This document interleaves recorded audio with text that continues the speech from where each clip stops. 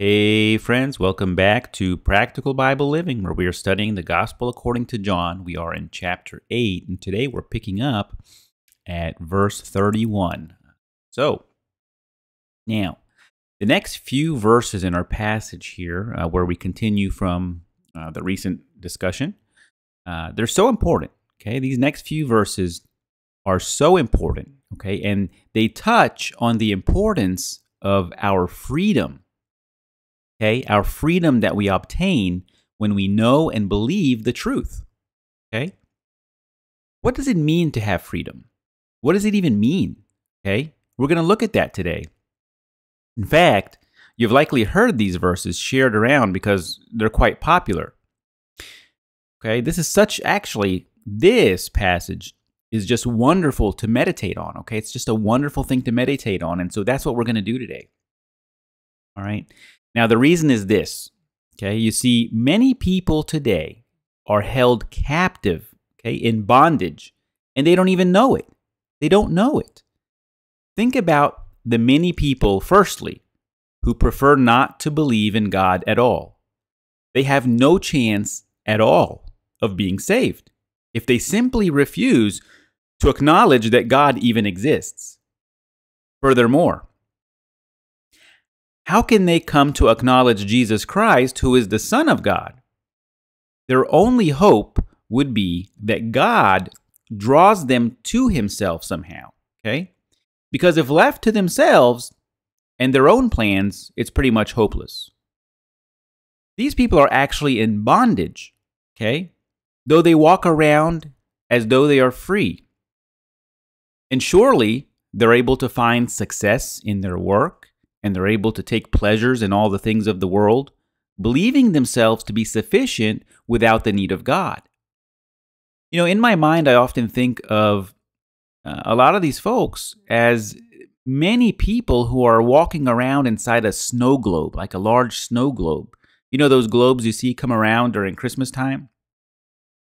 They don't realize how small they are, or even we are, and how the Lord has his eyes and his hands upon the whole entire world that he created himself.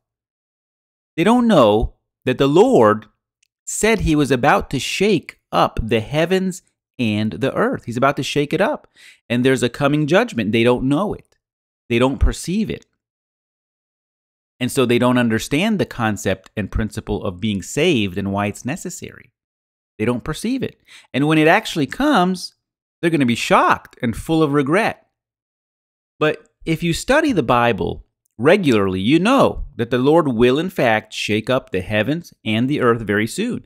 Okay, and we have also the many people in the world who believe in God, but they are false gods, and they are not the one true God. Many people believe that there are many gods even, and they worship the name of many which are not even gods, but are likely even demons, and they don't realize it. Many worship the things they created with their hands, many idols, just as they did back then, when God was very angry with them. And then there are people who worship what they don't even know. Well, all of them are in bondage, and they don't realize it, because they don't know the truth. Okay, that truth is that there is one God, and that God has a spirit whom we know is the Holy Spirit, and he has a Son who is his very own Word, through which he created all things. The Father is one with his own Spirit and his own Son. They are one God, and we are saved only by believing that God the Father sent his Son, Jesus Christ, who is God the Son, the promised Messiah of the Scriptures, who is his very own Word, in order to manifest to us in the flesh, okay, who came into the world to teach us wonderful things about God himself and the kingdom of heaven and how to enter into it. And we know the many ways the Lord has made it clear. Recall from John 14:6, chapter 14:6, for example, saying, I am the way and the truth and the life. No one comes to the Father except through me. You see, he is the way, not a way, as in many ways. There is only one way, the way.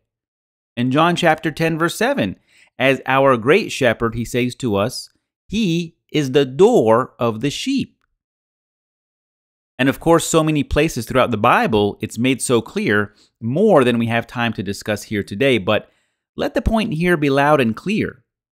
Nobody is free or has any real freedom unless they believe and live for Jesus Christ, the Son of God, who is himself God.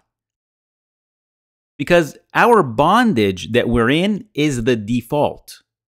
That's the default. Understand that. Without Jesus, we are already in bondage. Okay? Recall from John chapter 3, verse 18, he who believes in him is not condemned, but he who does not believe is condemned already, because he has not believed in the name of the only begotten Son of God. You see that? It's the default. We're condemned already if we don't believe. You see, it's the default. And although you may be living your life right now feeling as if everything in your life is perfect, a word of caution to you, my friend, everything is about to be tested through the fire. And as the Bible says in Hebrews chapter 12, the heavens and the earth will be shaken, and only those things that cannot be moved will remain standing. And that is the kingdom of God, which we will receive because we have believed in the only Son of God who suffered and died for us to atone for our sins. Okay? So let's dive into today's passage, beginning where we left off, now in verse 31.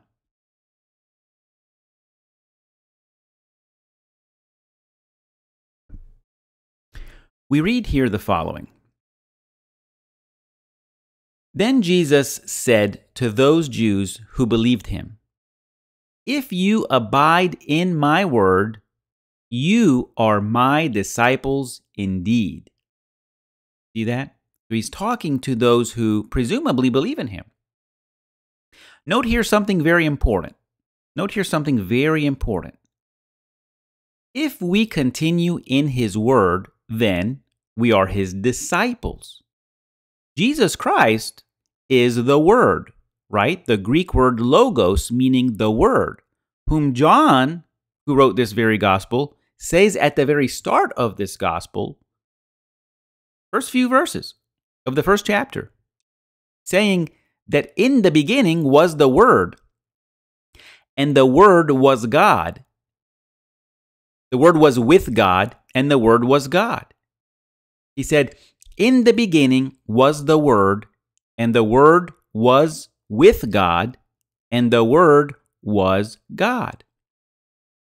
And that's because it's Jesus Christ, the Son of God. He was present with God the Father from the beginning, and he is God because God the Son and God the Father are able to be different persons, but yet are one. Now, the Bible, which is the Holy Scriptures combining the ancient but living books of the Old Testament, where we learn about our origin, who we are, how we got to where we are, and how God dealt with all people, including his own. And of course, the many prophecies of the coming Messiah, Jesus Christ, the Son of God.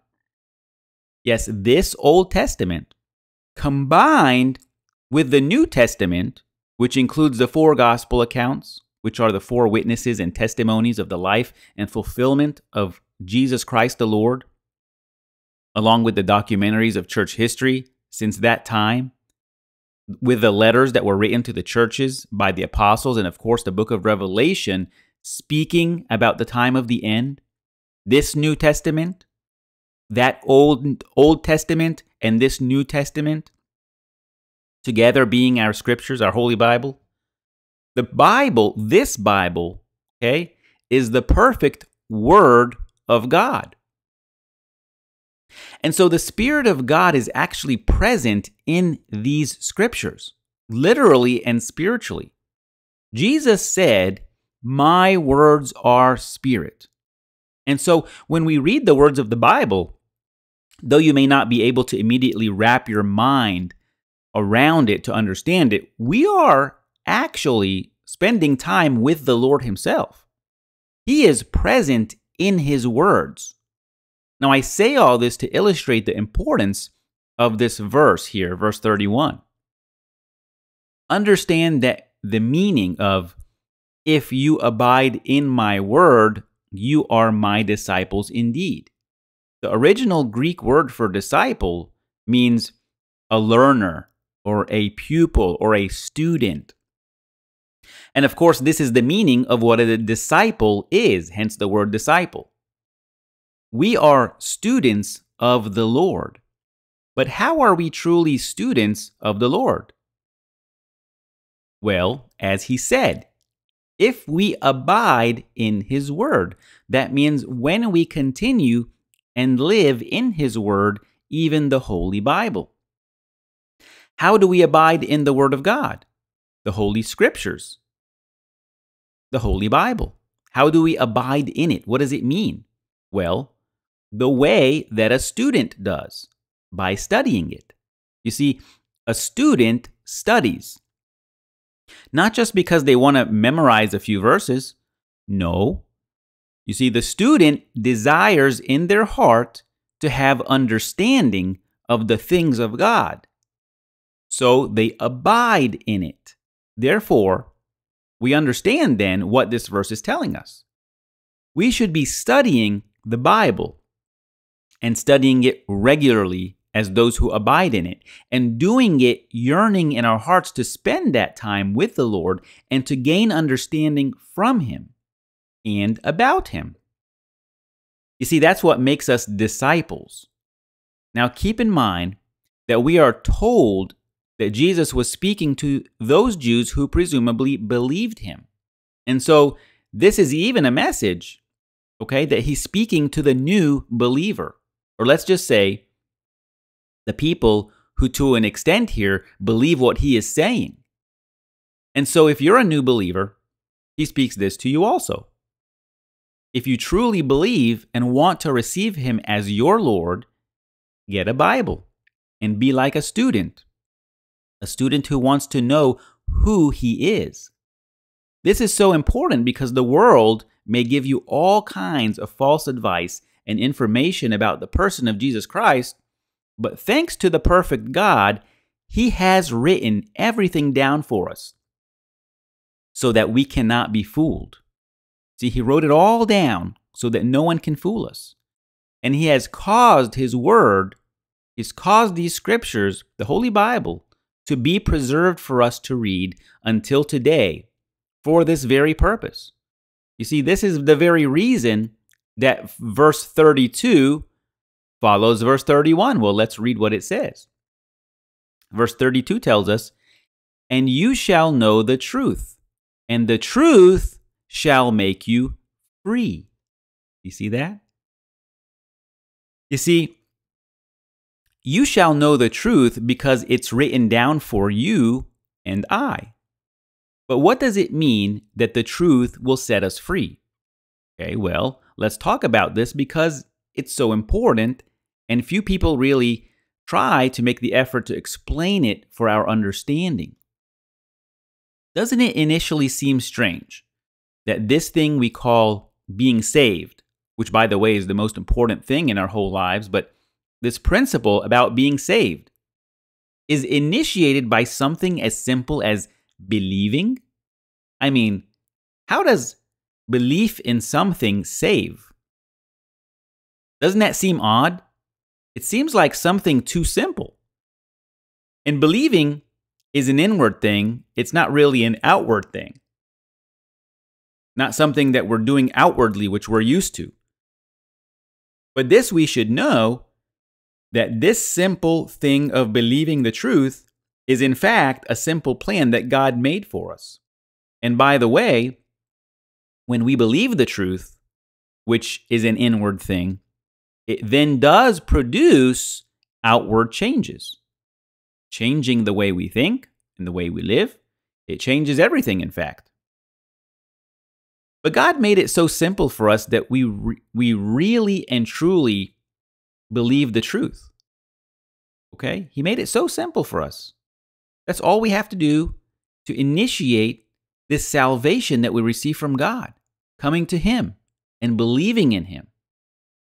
Why? Why did God make it something so simple as believing in your heart? Because from the perspective of God, think about it. God Himself, okay? There's nobody above Him. We're talking about God, okay? The creator of all things. And from His perspective, He sent His Son into the world to teach us the truth and then to suffer many things and to die for us as a necessary sacrifice that restores our relationship with God despite past sins and evils that we committed. Jesus Christ, having come into the world, was our solution and the saving of all humanity in all history since the beginning of time.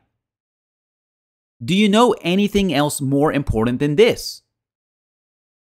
And if you don't yet believe, then it's because you didn't spend any time at all one-on-one with the Lord asking Him about these things.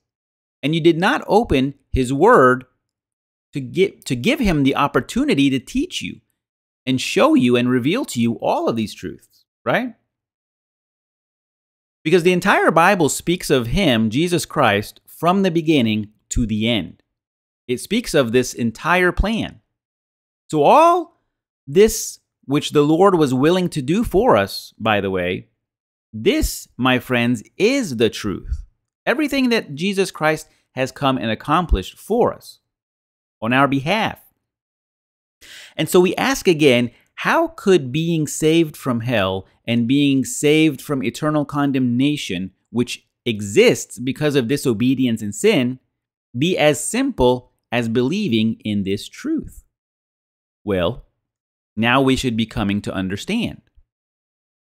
How could we be saved if we reject all that the Lord did? We reject that it happened, or we reject that He did it for us, or we reject that the Father, God the Father, sent Him, as we see the Pharisees doing. We reject it without a reason. How should God receive that from us if we reject the death of our Lord and Savior? So, my friends, believing in this truth is a big deal, okay? It's something that the Lord has thus set as a standard. You see, it's a must. It's a saving grace. And that is why we read in verse 32, "And you shall know the truth, and the truth shall make you free." Because abiding in His Word and studying His Word as students, we become His disciples who know the truth. And because of this belief, because of our believing, we are no longer under the condemnation, okay, the condemnation that has been by default upon all people because of sin, which results in death and remains by default upon all them who reject the truth of Jesus Christ, the Son of God. If you are a first-time believer, or it's your first time reading through the Bible, don't take this lightly. This is, in fact, the so-called purpose of life. This is it. This is the priority, and nothing else matters like this matters. Okay? This brings us to verse 33, where we read the following. They answered him, "We are Abraham's descendants and have never been in bondage to anyone. How can you say you will be made free?" You see here how they respond to him regarding his desire for them to become free. Remember, that's why he came into the world. He's trying to free them, trying to free us. But they invoke the name of Abraham, implying that Abraham is their father, and because of this, they are not a people who are in any kind of bondage. They say, "How can you say to us, you will be made free?" They put their confidence in a man, And so we should know that there is no confidence in man, but we should put our confidence in God. Now, I spoke long and hard in the prior video discussion about this very thing called the fathers, which religious leaders hide behind as an excuse to justify their traditions and the desires of their own hearts, their own desires of their own hearts. So we won't spend too much time on that today, but do note that they think they are saved simply because of who they descend from, or because of by whom they make as their earthly fathers. You see, they're blind to the fact that they remain in sin. Throughout the Old Testament, by the way, they had to keep sacrificing animals regularly because there was no good and perfect sacrifice that could permanently atone for their sins once and for all. And so they lived under the law and in the manner of those who are truly in bondage, with death being certain to all, both physically and spiritually. And when they died, there was no kingdom of heaven or heavenly paradise open to them. They were blind of what all their very own scriptures even attested to. See, that brings us now to verse 34 and 35. We'll read those together. Jesus answered them, "Most assuredly, I say to you, whoever commits sin is a slave of sin. And a slave does not abide in the house forever, but a son abides forever."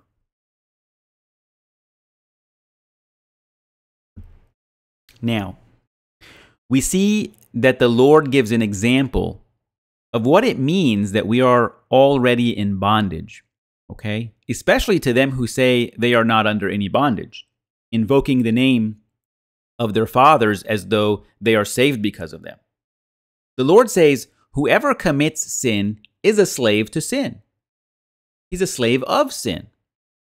So in other words, if we sin, we make sin our master, and we become its servant. Sin, by the way, is disobedience and is of the evil one. And if we are servants of sin, then we also partake of the same certain death and the same certain end. The same one to whom the evil one is destined. The same end that the evil one will receive. We don't want to go there. And it's really a simple concept. We are all under the power of sin and thus the power of death. And there are no fathers in this world who save us. Okay? There is nobody who saves except it is the Lord Jesus Christ, God the Son, who willingly fulfilled the will of God the Father in heaven, who finished the work which saves us. Nobody else. The Bible says there is no other name under heaven by which we must be saved. Look it up. And interestingly, the Lord says in verse 35, which we just read, a slave does not abide in the house forever, but a son does. The slave doesn't. He won't abide in the house forever, but a son does. Because in the context of slavery, the slave is not a member of the family. And so the slave has no inheritance. You see? If we are slaves to sin, then we cannot be the children of God. We are not of his family. And we must be in the family in order to have an inheritance.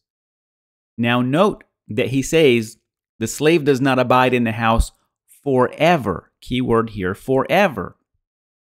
Because we are talking about a special kind of inheritance. A special inheritance which is eternal life in the kingdom of God, which is the house of God. So we must be children of God as sons of God in order to be saved and inherit eternal life and live forever. And how can we do this, by the way? I mean, we speak about it here. Well, how can we do it? Well, let's see in verse 36, because surely the Lord gives us the answer. And so in verse 36, we read the following. Therefore, if the Son makes you free, you shall be free indeed. So, then, It's the Son of God, Jesus Christ, who makes us free, and by believing in him and what he did. You see, that's how. We ask the question, right? How can we do this? How can we be children? How can we be in the family of God so that we can actually have an inheritance from God to have eternal life? And so the Lord answers us. It is through Jesus Christ, believing in him. That makes us free. That sets us free from bondage. We no longer become as slaves, but we become as sons. Okay? That's how. It's a matter of believing. And you cannot fake believing, by the way. Just so you know, you cannot fake believing. Okay? You can't fake it.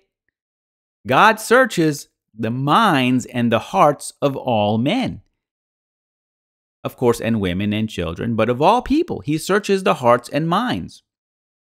And that's why he made this a standard. You see that? It comes from the heart and you can't fake it. If you really believe, it should be in your heart when he searches you. And believe me, he searches and knows what's in the heart and mind of all people, including you and I. You might be listening right now wondering if he's searching your heart and your mind, you better believe it. Absolutely. He knows even your thoughts and what you're thinking about this very moment. He knows. And there's also many examples of it throughout the scriptures. And also, let's just be clear once more. When you believe, it should be also manifest outwardly in your behavior and the things you do and the way you speak to people. It should change you. There should be evidence of it. Because when we believe and give our life to the one true God,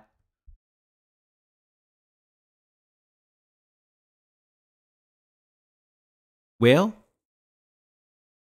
we must be born again. I mean, think about that for a second, because that's what we talk about often. There has to be evidence, because when you believe and give your life to the one true God, you have to be born again. Which, by the way, we discussed definitely many times, because the Lord himself discussed it many times. And this means that we receive the Holy Spirit of God to dwell within us. Remember? We can even ask the Lord for his Holy Spirit. And he desires to send it to us when we believe. And we abide in his word. And we should see the evidence of the Holy Spirit within us because he leads us. The Holy Spirit is within us, leading us. Is he guiding us? Doing work through us. Doing good things that are consistent with his goodness and his fruits. But to get back here and summarize, the Lord makes it clear. He is the one who makes us free, and believing in him frees us from chains that we cannot even see. And we are made free. Something you don't really know until you experience it and feel it. Now you should know, being free doesn't mean you won't have problems in this world. But know that the world is passing away, and all that matters is whether or not you will live forever, having eternal life, life in the fullest possible way, in the kingdom of God, which we should all be desiring and doing everything we possibly can to be found worthy to enter into it. Until the next one, have a blessed week.